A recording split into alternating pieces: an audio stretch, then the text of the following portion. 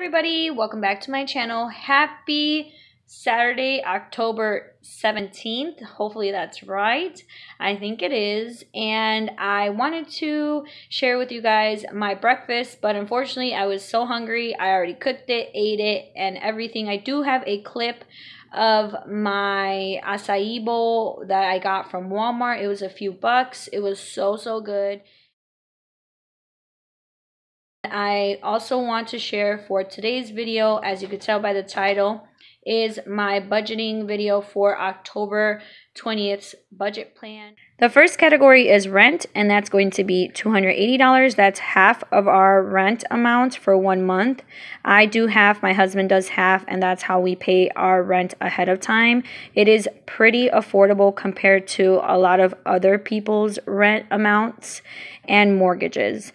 We have groceries that's going to get $150. My husband and I have talked about this a lot, and we want to come up with an emergency food, medical, and toiletries supply because obviously we don't know what's in store in the future, and we want to make sure that we are prepared. And then Navient is going to get $200. And that is the minimum payment that I'm going to throw towards student loan number 2. Phones is going to be $102.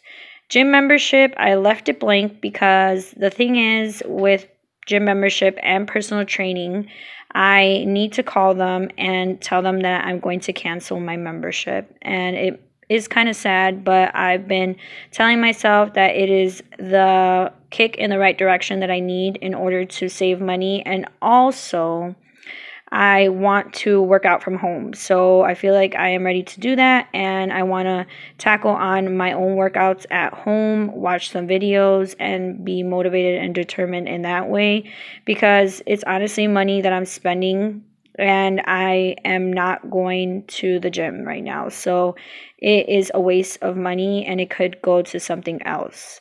Taxes is going to get $100. New phone.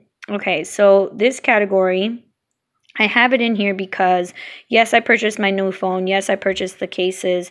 And I actually still haven't purchased the screen protector. However, guys, this is the thing. I don't know how much they're going to charge me to switch and to program that other new phone, the Samsung Galaxy S10e, to Metro PCS. So I want to make sure that I have a nice buffer in there just in case, because I know that they were going to charge me, but I can't remember how much. Laundry is going to get $10 because I already have $30 in there that I have not used from the last laundry stuffing, and that's because my husband actually purchased the detergents and did the washing and drying himself, so it saved me money.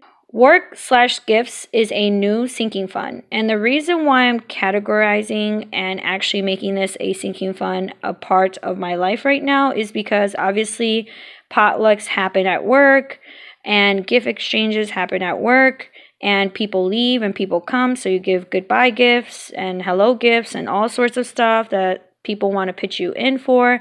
So I want to make sure that I have money to do so instead of saying no. Even though saying no is an option, I do want to partake in some of the activities. And I do have 2 categories that are budgeted for $25 each.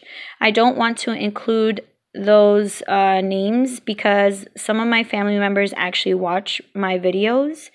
Hey, shout out to the ones that do. I love y'all. And I want to make sure that they don't see the amounts and also the names. So that's why. But it is 2 $25 amounts under there. What I need for this paycheck period, which is being covered by the pink slip for my cash breakdown, is $992 for this paycheck period.